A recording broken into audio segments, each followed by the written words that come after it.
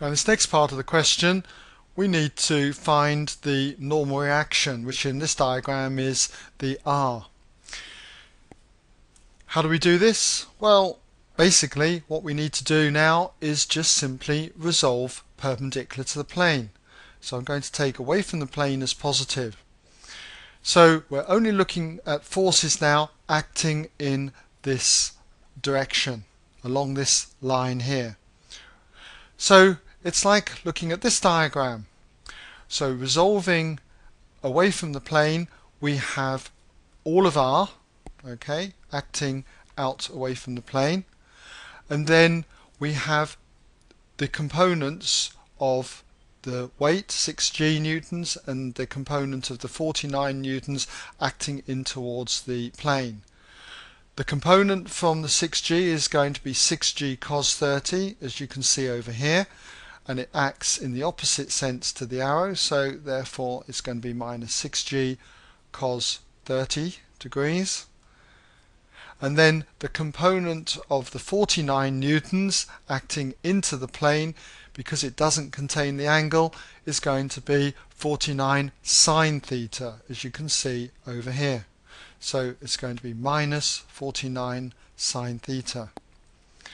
And this is the resultant force away from the plane, and because the particle does not move off the plane or into the plane, it's in relative equilibrium here, the resultant force must be equal to 0. So all I need to do is rearrange this, make R the subject. So if I add 6g cos 30 to both sides and also 49 sine of theta to both sides, we've got what R is.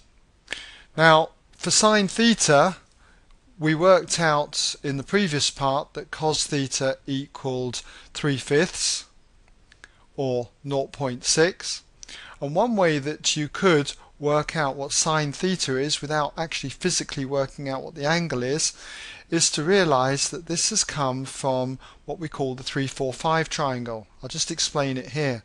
If we've got theta, cosine compares the adjacent side to the hypotenuse. So the adjacent would be 3 units and the hypotenuse opposite the right angle would be 5. And if you use Pythagoras' theorem to work out what this short side was, it would be the square root of 5 squared minus 3 squared, which comes out at square root of 16, which is 4. But you should know this as a 3-4-5 triangle. So when it comes to sine theta, you don't need to work out the angle because sine theta is opposite over hypotenuse, which would be 4/5, 4/5, or if you like 0.8.